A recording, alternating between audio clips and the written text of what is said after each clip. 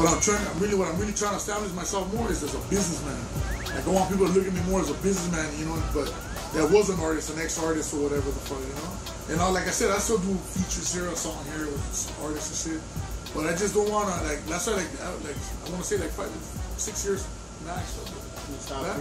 I stopped doing shit on, you know, like busting like doing even on radios and all that shit though. Like I just like I won't even bust a written verse, no, like, you know.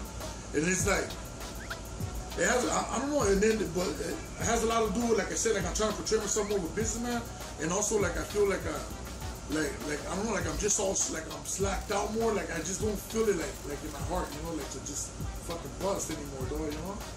I just, you know, like if I'm not gonna give it my 100%, I just won't do it because I don't want to make myself look bad, and I don't want to make your show look bad, you know, or your interview, you know, shit like that.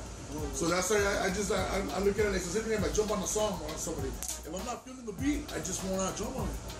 You know what I'm saying? Like I just won't, you know, like I gotta be 100%. Like, okay, this is dope. I wanna get on it, you know.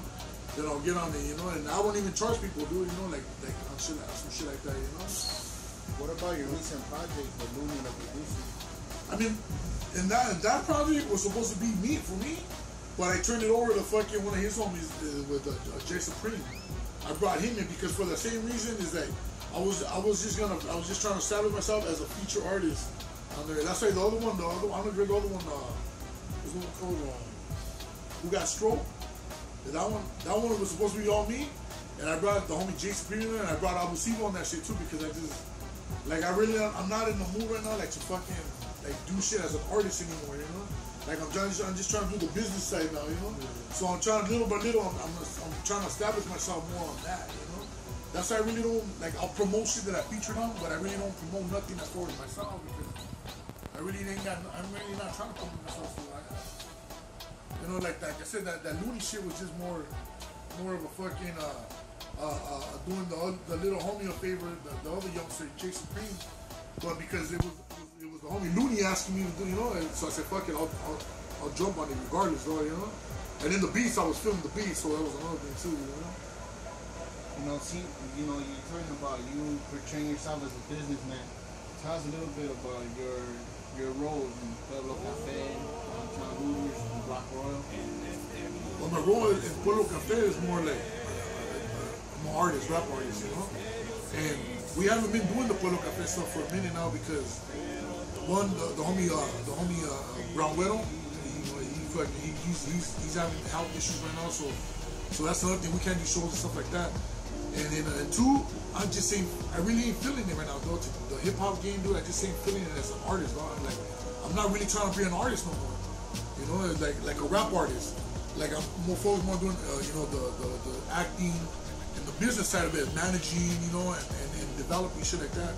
But as Pueblo Café, I mean, we're always gonna rep it, you know, because it's always there. It started off as Browntown Looters, you know, and as Browntown Looters and Pueblo Café, and it's always gonna be there. And I'm always gonna rep it as Pueblo Café when I come out and do a feature with so much shit, you know, like I'll do features, but I just won't focus on doing a whole album now, you know, like before, you know, like, because now I'm just so stuck on the business side of it now that I'm just like, it's more intriguing to me that now that they're trying to be a rapper or shit like that, you know. Like there's a whole other younger generation that needs to come out right now, you know. So that's my main goal right now, is to help the younger generation, and I'll still be there to, you know, guide motherfuckers and shit, and you know, but I'm not trying to hog up the limelight or trying to be in the limelight 24/7. You know, it's like, if I, you know, there's plenty of that shit to go around. So it's like, you know, it's like why be a fucking attention or a limelight, you know, just trying to fucking hog it all up. You already have enough going. I've had my time. You know, I've done my shit. I got a lot of shit going on already too. You know, other shit. You know, so it's like, but Pueblo Café is always gonna be there, and like I said, you know, for the most part, my main thing now is the business side of this shit, you know? What about Block Royal? And going to the Block Royal thing, that's a whole nother thing, but it all ties in with the music, acting, you know, the whole shebang of entertainment. It's an organization that was created by Tito, you know, aka Screw, you know, Screw Daddy. And rest in peace, you know, he's no longer with us, you know, but I never got to meet the dude, but I've heard so much about him, you know, and I've done a lot of reading about him, and you know, I've heard of the people that were like you know, family with, you know, by his side, like family members, you know, like close, you know, like brothers, cousins, you know, stuff like that. You know, like shout out to all the cats, you know, in New Jersey, you know, Tito Grams and Fury and AK, all them cats, you know, they running Block Royal on the East Coast. But now they put me in charge of the West Coast and plus a few other chapters around the world, you know, and that's where the Block Royal Lures comes into play. And what it is just an organization worldwide, you know, and we're trying to promote everybody's shit, you know. You got a new album coming out, you got a mixtape coming out, you got a movie, you know, we got actors in this, you know, DJs, you know, whatever, you know. It's just a brotherhood and just helping everybody out, you know. It's just one big empire around the world, just to help cats around the world, you know. You know, that whole helping out thing is rare now, man. You know, like people reaching out to it, like they say, you know, you need help promoting this, you need help promoting that. Aside from all the things you got going on, man, like, what do you think is the main reason that people stop helping out when they need?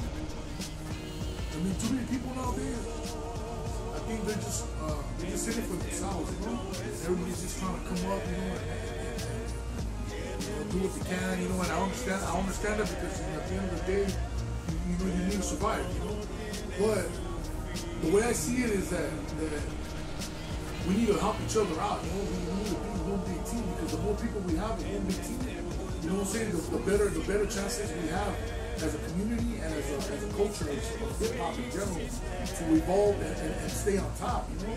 And the thing is that nobody wants to help each other out because everybody's too worried about trying to get that limelight, and nobody wants anybody else to hog up the limelight, you know, or get that fight, you know. Like, it's like, I look at it like, if I got something cracking and I can get the next man involved, you know, that has talent, that has something to offer, I'm gonna bring him in. I'm not just gonna bring anybody in either, just anybody, you know. There's gotta be somebody that's on their hustle and that's willing to work for it too, you know, because it takes a lot of work, you know. It doesn't happen overnight. So that's the thing though, that a lot of people don't wanna help each other out, you know. They just wanna step over people and think they're gonna make it. But you know, it goes back to the old saying, you know, the faster you come up, the faster you go down. And when you go down, the same people you stepped on the way up, you're gonna see them motherfuckers on the way back down, you know. So, you know, as people, we need to help each other out, man.